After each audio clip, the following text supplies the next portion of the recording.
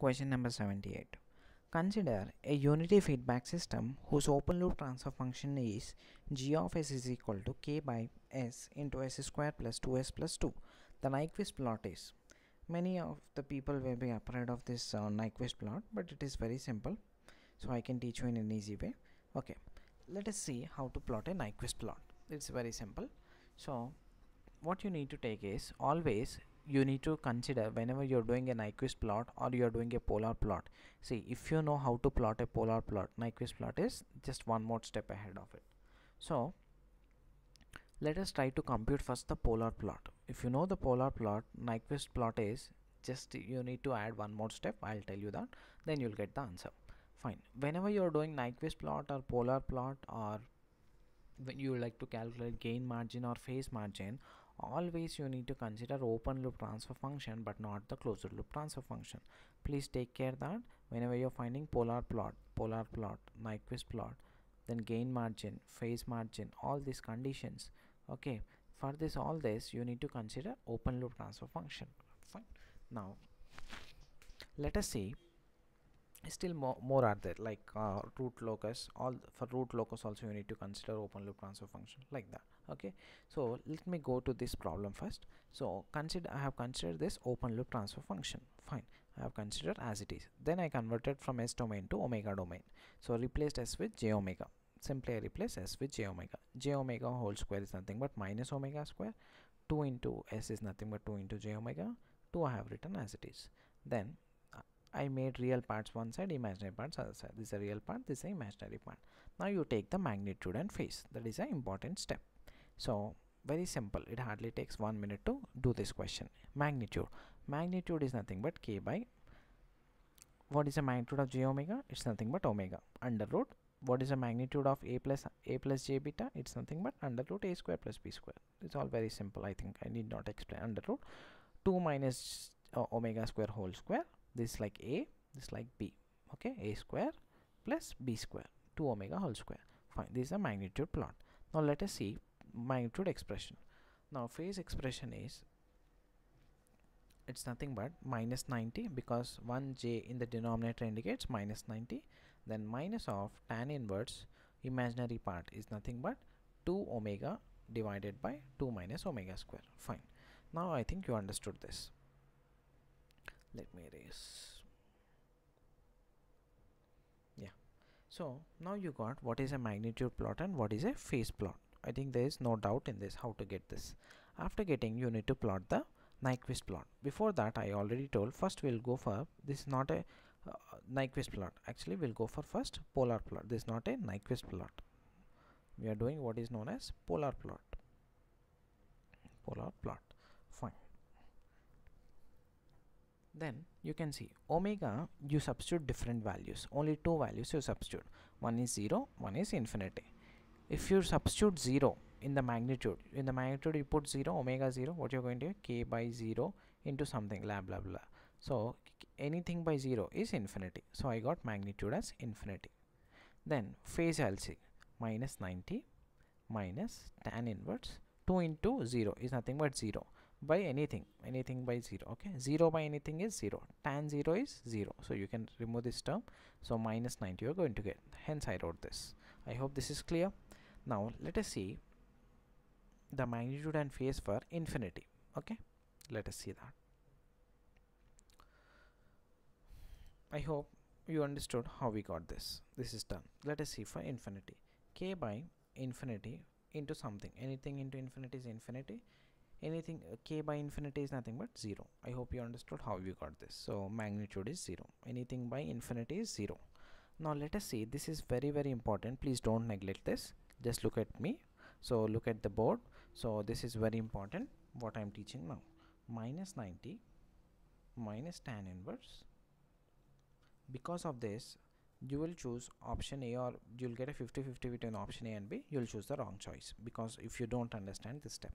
2 into infinity is nothing but infinity divided by 2 minus infinity square is minus infinity. So finally you'll say like minus 90 tan inverse minus infinity. Tan inverse minus infinity is minus 90, you'll say.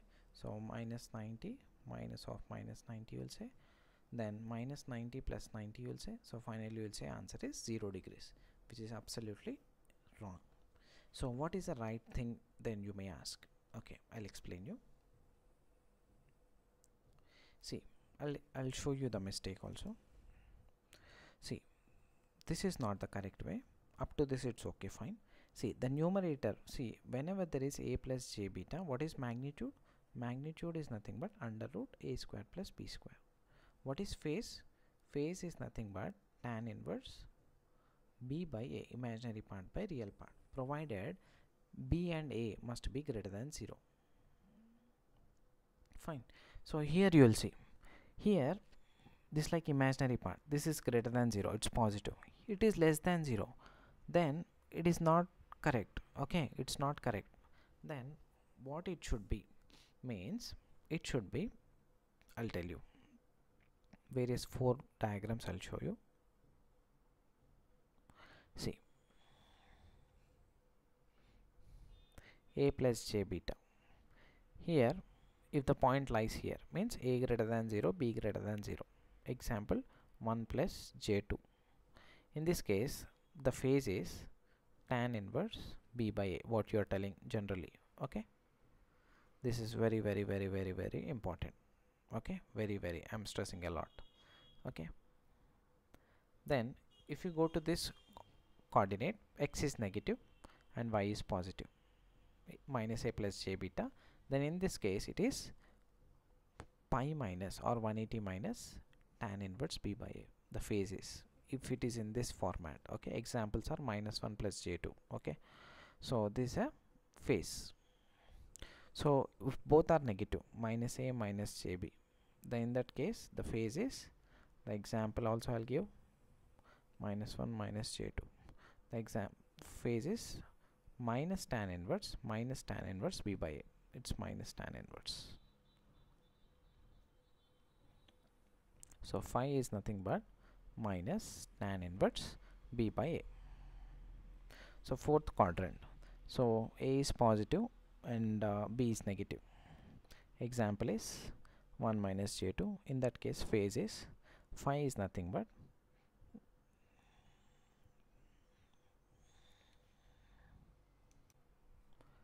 minus tan inverse b by a.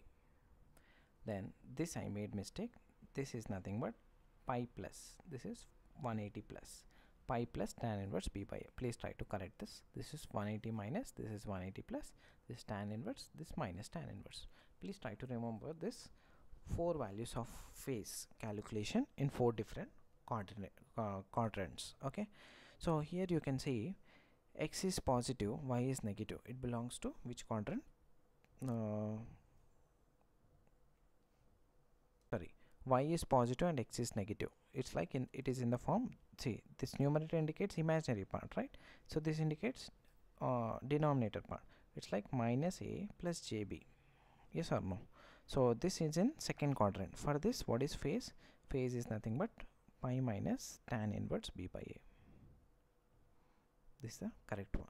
So what you need to add extra, what you are doing this correct, this is correct, this is correct, up to this it's correct, fine. So this is incorrect. So finally what you are going to get is minus 90 minus tan inverse, this is infinity, sorry, just let me correct this, because you are going to get that, you need to make a correction. It's nothing but pi minus tan inverse infinity by minus infinity. So minus 90 minus pi plus tan inverse of minus infinity. So minus 90 minus 180, how much? Minus 270. Looks like I made a mistake, just a second. So tan inverse of minus infinity, you'll call it as minus 90, and this again once again results a wrong answer. So this is also not correct. Why it is not correct now? You may get a doubt. Okay, I'll explain you. Here it is infinity by infinity form.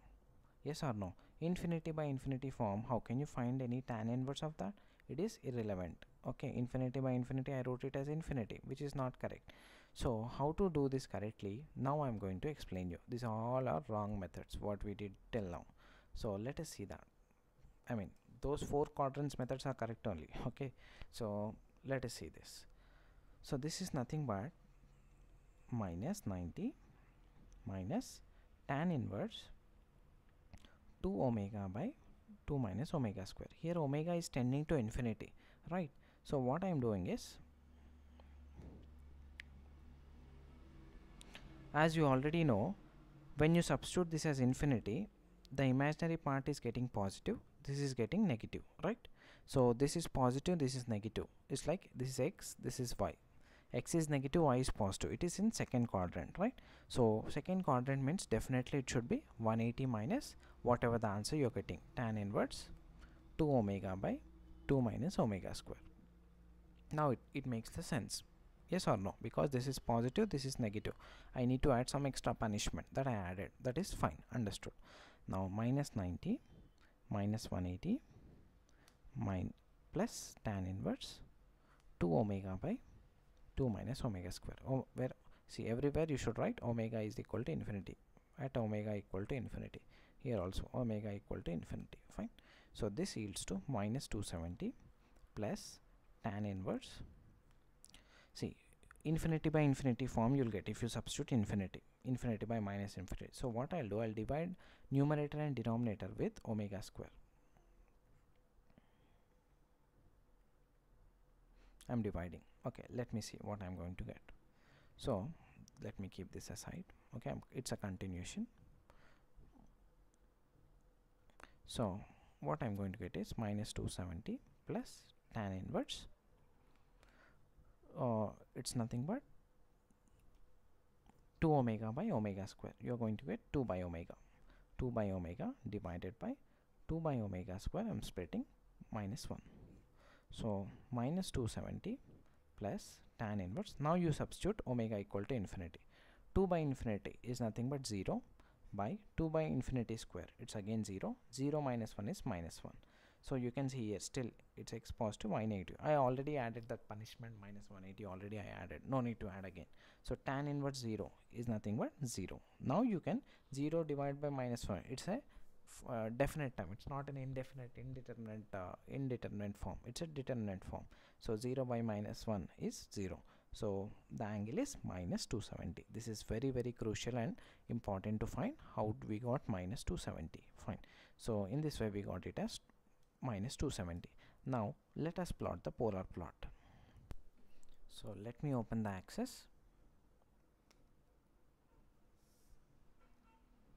Okay, I have opened the axis. This is 0 degrees. This is minus 90. This is minus 180. This is minus 270. Fine. At minus 90 you can see at minus 90 the magnitude is infinity. So infinity I cannot represent, so I represent with some straight line parallel to infinity axis. I mean parallel to this minus 90 axis, negative y axis. Okay, this it will not plot, it will meet at infinity. Okay, then at minus 270 it will touch the origin, means it will make 0, the magnitude is 0, means this will finally collapse with origin. It should collapse with origin, means the magnitude will become 0 finally from minus infinity. So minus infinity it travels, so that the angle should be minus 270. It should not be at minus. If I plot something like this, it's like I am making this curve to be 0 at minus 180. It is not correct. So it should be at minus 270. So it should be elevated and it should be at here. So this indicates it's in this quadrant. So it is touching from minus 270. Fine, you have understood this. I'll draw neatly. So it should be something like this. So it will meet at infinity. Now this is a polar plot. The direction is from like this, 0, omega equal to 0 here, this omega equal to infinity finally. Now after you got the polar plot, what you need to do is just you need to do the mirror image with respect to x-axis. With respect to x-axis, just do the mirror image. means you need to do like this. Okay, this for this axis it will be parallel. Okay, after you do this, then what you need to do is check what is the type of the system. Type is nothing but number of poles at origin. You can see the transfer function, there is one s term. What is the power of s? It is 1. So if it is some transfer function, it will be like s power n, indicates n the type is n. This indicates type, I already discussed in some video. So the type of the system is 1.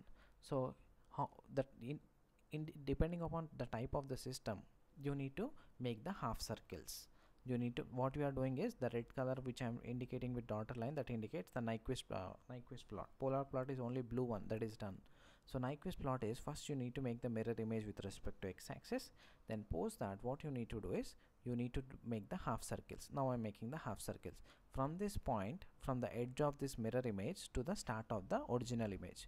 So I'm making the half circle from the tail of the mirror image. This is a final point of the mirror image. From this you need to draw and half circle, semicircle, until it reaches the starting point of the initial one. This is a starting point, right, where I started the graph.